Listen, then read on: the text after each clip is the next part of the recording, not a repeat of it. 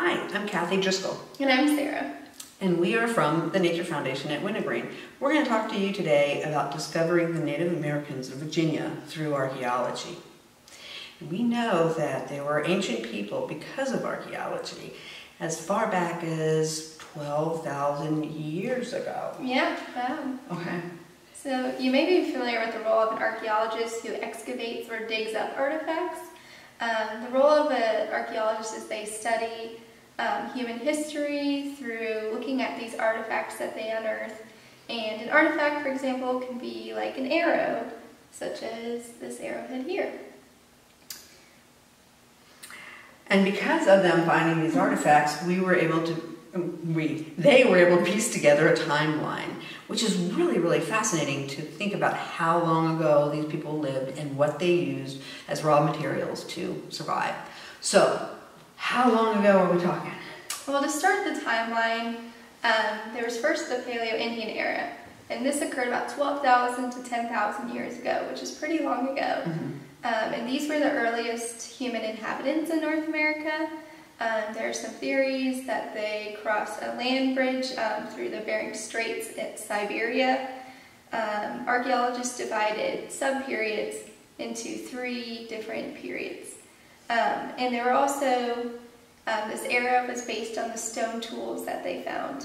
And a lot of these tools were used for hunting. They hunted bison and mammoth, and they were nomadic hunters throughout this area. So when we talk about the next step, it was the Archaic period, which is a long time frame of the Native Americans in perfecting these lithic materials, these stone-like materials. So we're talking 10 to 3,000 years ago. So it's called the Archaic period. And the early Archaic was about 10,000 years ago to about 8,500. Yeah. So their tools were still pretty primitive. They utilized these tools to hunt hunt for food, and then also warring as well. Right. So what kind of tools did we have in the early Archaic? Well, we first had chipped stone axes, which you can see here. And these were used for chopping up things and looking like this. And then we also had scrapers. So here is the hide of an animal, so they would use a scraper to take off the meat of the hide. They might use these later. They might dry the hides and use those as well in addition to the meat. We also have spearheads with side notched points. Here's an example, and here's another. You can see there's little notches on the sides of the spears. And so those are very representative of the early Archaic era.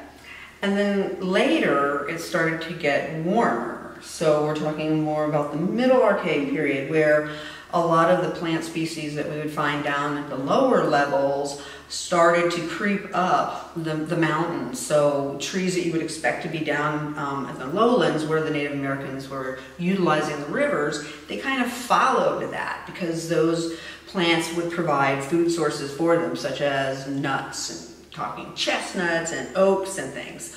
So their material that they used to make food changed. So their technology started to progress as they progressed up the mountain. For example, you guys recognize this, a mortar and a pestle, and that helps grind up things that we like to use at the kitchen. Well, the ladies, or the women, Native Americans, would use these lithic, rock-like materials as a bowl, and here's your pestle, and they would grind up the acorn to make things like flour. Right. And also, weren't there like, one of my favorite rocks is the soapstone, yes, that they utilized as well for things like cooking. And because it could hold heat, residual heat for a long period of time. What else? The axe. Right, we also have the axe. Yeah, so the axe, you talked about the early axe head was chipped. This one is actually a little bit more rounded. So their technology, again, is continuing to get better as we are coming closer to the later period of Archaic. Right. So things continue to change into the late Archaic period, which occurred about 4,500 to 3,000 years ago. And so during this time, the climate also became more dry, and there was also, it was a lot warmer than it was originally. And so the plants continued to adapt to drier climates. So you saw more predominantly hickory and chestnut forest. And so families continued to live at high elevations, and this is where the harvest was plentiful. As it was warmer temperatures became more predominant, there became better harvests at higher elevations. And the hunting as well. Right. So we had things like deer and turkeys. Turkeys, with deer. Yeah. Well, I'm thinking more of the gaming that we think of today. Yeah. Very And good. so therefore, their technology again became better. So instead of using the more primitive type of projectile points, they had more things like bows and arrows and things. So what was the civilization like then? Well, we talked about how they used soapstone in the Middle Archaic. So also in the Late Archaic, they would use soapstone. And they would use this in trading. You can make bowls out of this. So that was very common in trading, and also used in feasting rituals. And there were also new spear points formed. So you can see in the Archaic period, they also became a lot thinner and sharper than in the Middle Archaic period. Excellent. Now let's talk about more modern times. After the Archaic period, there was another period known as the Woodland period, which was about 3,000 to 1,000 years ago. So you see here in the United States that there were pretty much 3 different regions that they referred to. The Monacans were known as the Eastern Woodland Native Americans. This was the time when they really utilized the natural resources for everyday uses. How did they use these resources? Well, they used them to build their homes along the rivers, and they had burial systems set up at the time. So they would bury their dead pretty much where they fell. Right, so bones of the deceased were later removed from these burial sites and placed in mounds at ceremonial times, and they were often grouped together instead of having individual graves. The mounds were marked with ceremonial stones, and these mounds could reach heights of 15 or sometimes 20 feet. Well, that is amazing. Yeah. It was awesome. So what about the different tribes here that we have? Right, so we're going to talk about the Virginia tribes on this map. So we have, in addition to the Monacans, there were 3 other main linguistic groups here in Virginia. First we have the Iroquois language group, which you can see in Southwest Virginia in the green here, where it's labeled Cherokee, and this is the Cherokee and Iroquois tribe. And then we also have the Algonquian group, which is in the yellow. Sorry about that. There you go. Where it says the Powhatan chieftain, and this is known as the Tidewater region, and it is composed of over 30 tribes in this Tidewater area. And then lastly, the Monacans fell under the Siouan language. So 3 major languages during this time. The Monacans, if you see, it included a good stretch of Virginia, and included other tribal areas of the Tutelo and the Saponi. But they were actually called the Monacan Nation, wasn't it?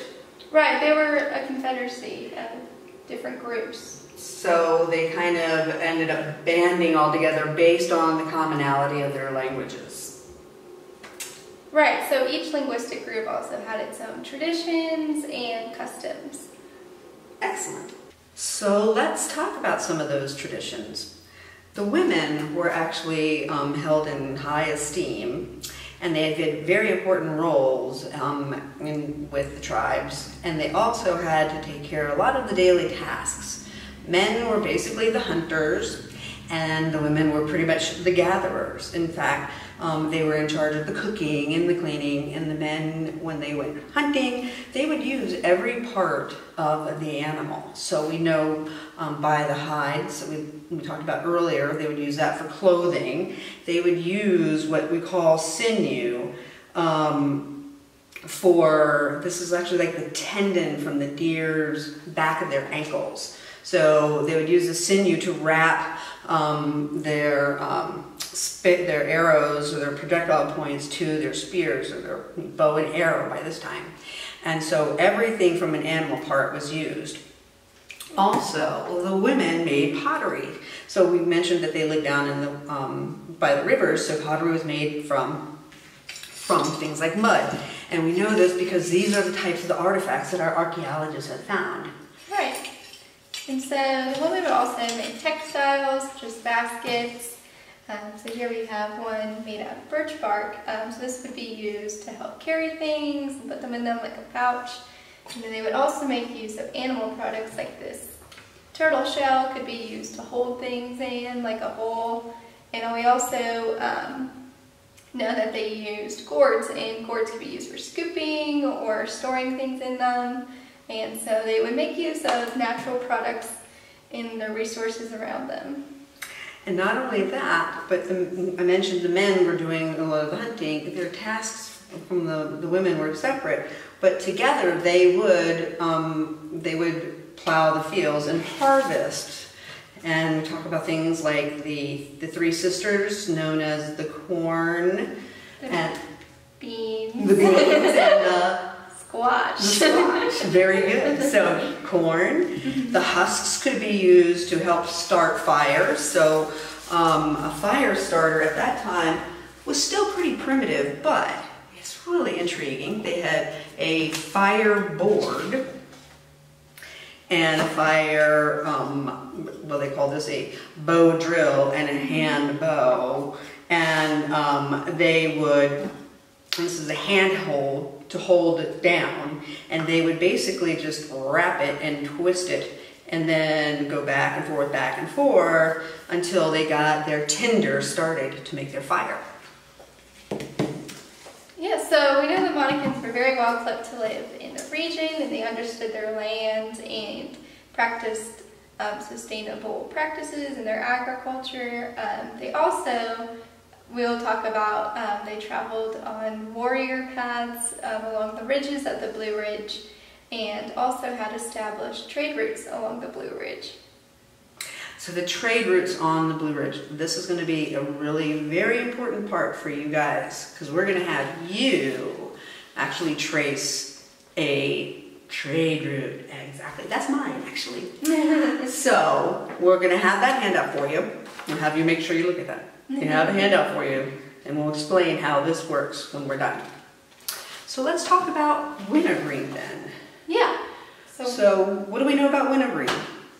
Well, wintergreen, which we're standing at right now, is actually an archaeological site. An archaeological site is a specific place where people once lived, they worshipped, and in other words, it's a use of space by humans. And evidence shows here that at Wintergreen, the earliest population of humans could have been about 10,000 to 8,500 years ago. So that would be during the Archaic period, as we discussed. Hence, everything you see behind us is from the woodland to the Archaic to the woodland period. And then all of the sites that we have been excavated, because that's what archaeologists do, to find evidence of these past civilizations. Almost half of these archaeological sites indicate that there were large families living in these areas, and there were also groups of people migrating through these areas for hunting reasons and for harvesting in the forests seasonally. So we know there was a difference in population possibly between the summer and the fall here. So people were basically moving around. Right, they definitely were. And so at this juncture, we're talking a lot about that trading. So they would trade with the other tribes. When I said this at the very end here, which we're at the very end now, we are going to have a copy of this for you guys. to be able to print out, and you will see, you'll recognize a lot of these places. So this blue line that you see on the Virginia map here was called the Warrior Path. And that literally is the Blue Ridge. Think about that. As a warrior, they could literally be on top of the mountain and look down and see their enemies. So that's why that was named the Warrior Path. You'll see other paths that are their trading routes. So we are going to ask you guys to color each route with a colored pencil something different. And you may notice a little dot right here that says 3 ridges. That's where Wintergreen is. So it literally shows all of the important places that these guys were trading with other tribes. So we hope you enjoyed discovering the Native Americans of Virginia. We have a very lengthy history of human inhabitation here, so it's very important to learn about our history of the Blue Ridge as well as the history of the Native Americans that lived here.